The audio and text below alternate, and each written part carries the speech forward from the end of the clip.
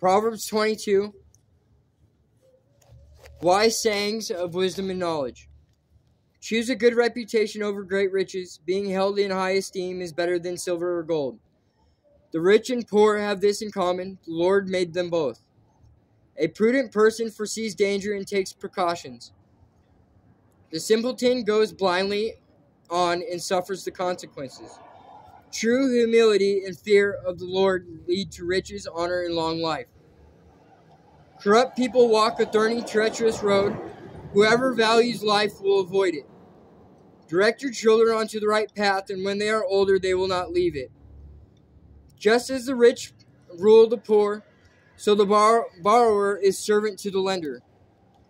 Those who plant injustice will harvest disaster, and their reign of terror will come to an end.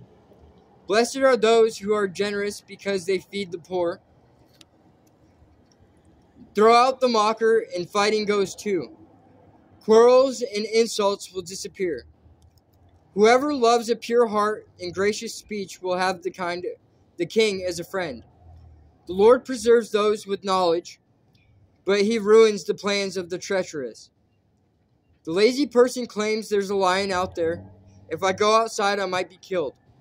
The mouth of an immoral woman is a dangerous trap. Those who make the Lord angry will fall into it.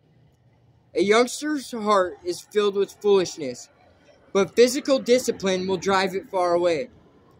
A person who gets ahead by oppressing the poor or by showering gifts on the rich will end in poverty. Sayings of the wise. Listen to the words of the wise. Apply your heart to my instruction. For it is good to keep these sayings in your heart and always ready on your lips. I am teaching you today, yes, you, so you will trust in the Lord. I have written 30 sayings for you filled with advice and knowledge. In this way you may know the truth and take an accurate report to those who sent you.